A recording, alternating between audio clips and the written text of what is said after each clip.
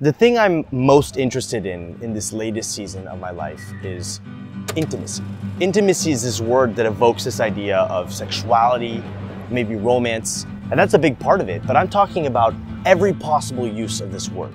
Intimacy with yourself, with your friends, with the world. Life, I have realized, is all about connection. And I can't explore the idea of connection without talking about love. Romantic love is weird. I mean, there's this immense pressure in society to figure this out, be happy and fulfilled. In fact, I think many people would rank this among the most important things in life. I certainly do. I live in the city of love, for God's sake. How could I not be thinking about this all the time?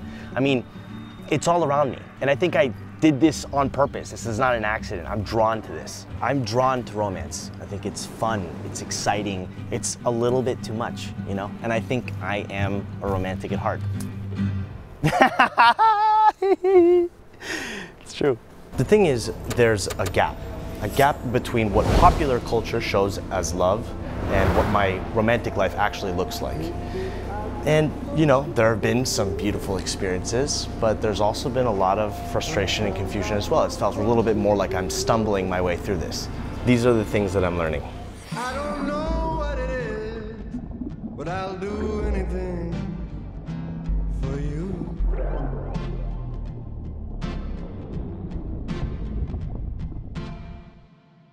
Dating is hard.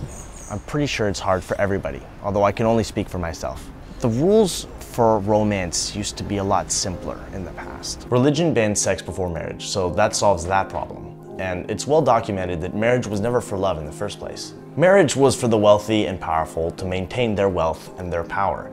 It was strategic. Love came later. You see, the thing is, the church doesn't have the power that it used to.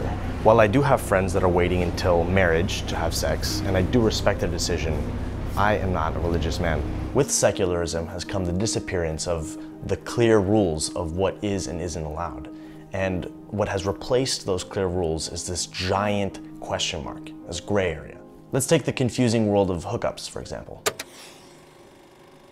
Hookups, from the outside, seem fun.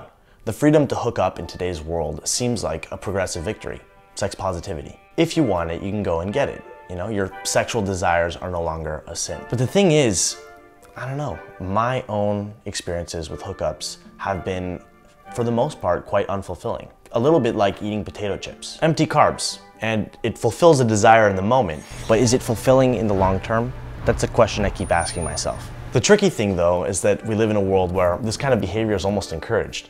It's so accessible, it's so easy. And it's hard not to feel a little bit of FOMO when you hear the stories of your friends off on their own adventures. When I first began gathering my thoughts on the subject, I placed my blame on things like the dating apps. Finding a mate has been reduced to text messages and swiping. Except I don't think that's right. Some people do find love through the apps, and there's nothing wrong with that. I think the issue I keep coming up against is more so the culture of these apps and the speed at which we move today. The value of interactions is cheapened.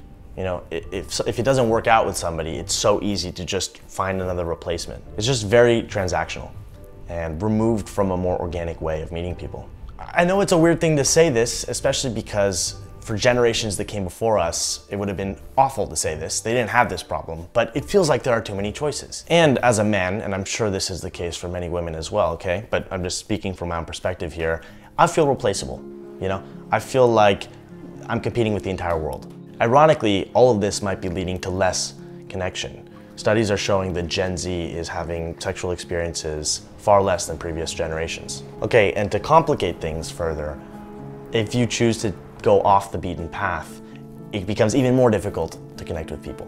What are the two easiest ways to make connections as an adult? School and work. And I didn't choose conventional paths for either of those things. And while this is unique to me, I think the world is going through a change, and more of us are finding ourselves in these sorts of situations. Do you work from home? Are you starting your own business? It feels like I'm not alone in this. I would be lying if I didn't say that loneliness played a big role in all of this. You know, it's a very, very attractive idea to have a life partner, somebody to share the joys and experiences that you go through with. Am I waxing lyrical right now? Yeah, probably. I'm being a little bit of a romantic. Then there's the validation that comes with all of this that complicates everything even further. We all have our insecurities. I have my insecurities. And there's nothing like feeling attractive to somebody that you're attracted to.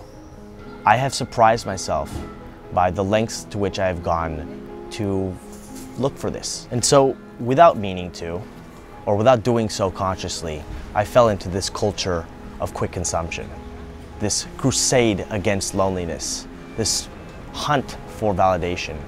And that led me to hookups and one-night stands. So what happens exactly? You sit down to meet this stranger.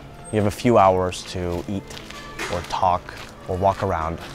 Maybe you're laughing and touching each other's hands. But to figure out if we're actually compatible, that takes way, way longer. I'm a very emotional man, so I don't know how universal what I'm about to say is, but looking back, the sex that I've had without an emotional connection is just nowhere near as good.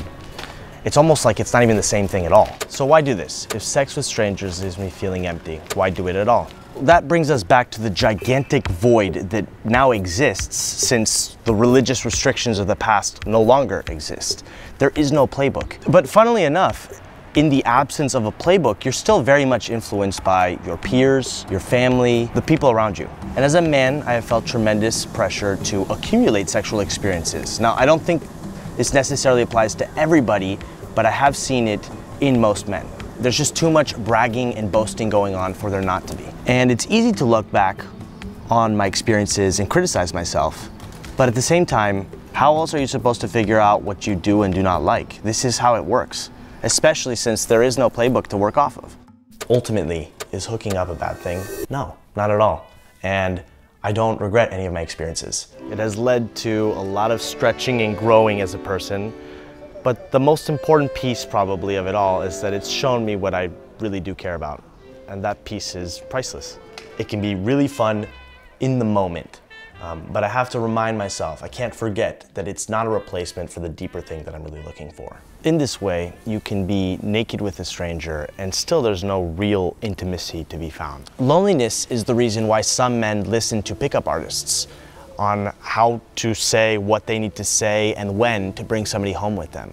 But how could a play-by-play guide on what to say and how and when ever truly answer the real question, the deeper question of connection? The thing that has tricked me, if you will, into relationships with women that I ultimately wasn't compatible with was attraction. It's an incredibly powerful drug, and it makes you blind. But that's all that it is, attraction, not love. I sense that being in love is something deeper.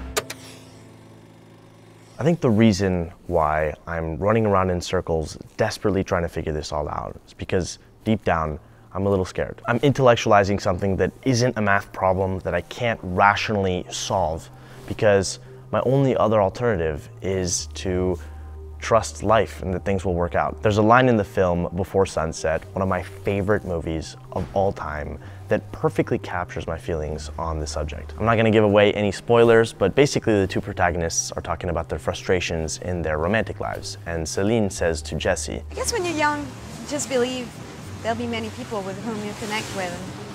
And later in life, you realize it only happens a few times. And it's one of those movie lines that echoes around in my head, even though I first heard it a long time ago. In a sense, it's a painful thought, a frightening thought, because those special connections don't happen as often as we'd like them to. And I can add pressure and I can try to create timelines for when this should happen, but ultimately all of that just makes things worse. And I can sit here and lament that. But maybe it isn't such a bad thing that these connections don't happen every day. Maybe that's what makes the times that it does work out so special. Thank you so much for watching. I'm really experimenting with the style and look of these videos, so I'd love to hear your thoughts on that. There's no sponsor for this video, but if you're interested in supporting my work, this is the official launch of Cœur, my new clothing brand. Cœur in French means heart. I picked that name, first of all, because I think it sounds nice. I think it looks nice. The O and the E are connected. It's actually a letter in French. And also because I find it very beautiful that it shares the same Latin root as courage. You can see the resemblance and hear it also in how it's pronounced. I think it's a powerful reminder. It takes a lot of bravery to live life with an open heart, and I can use all of the reminders that I can get, which is why I made this. So if you're interested, it'll be available for a short time, and I'll leave a link to it in the description below. Yeah, that's all. I'll see you guys soon.